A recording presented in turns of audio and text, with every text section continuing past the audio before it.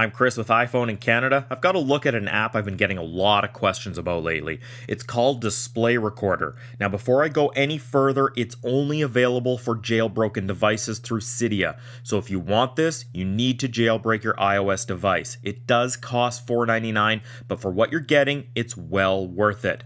So as you've seen in several of my latest iPhone videos, Display Recorder screen captures what's on your device, but more than that, it shows your finger taps as well.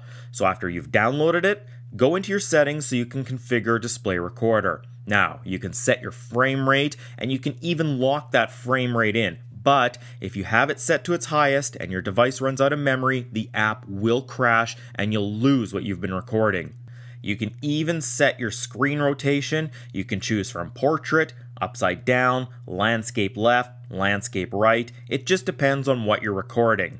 You've got a couple of choices for video format, MJPEG or H.264, and then H.264 with the device's mic audio. Although the mic audio isn't that great, you can check out my Angry Birds first look for that. Video quality can be set from low to medium to high. Next, you have OpenGL, grayscale, and scale. And if you want more information on these settings, there is a great user guide you can access at the top of Display Recorder settings.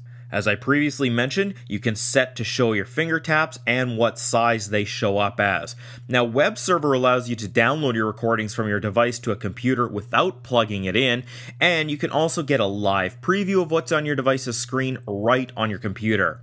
Activation modes allow you to choose how you start recording. Default is by holding down the power button for a brief second.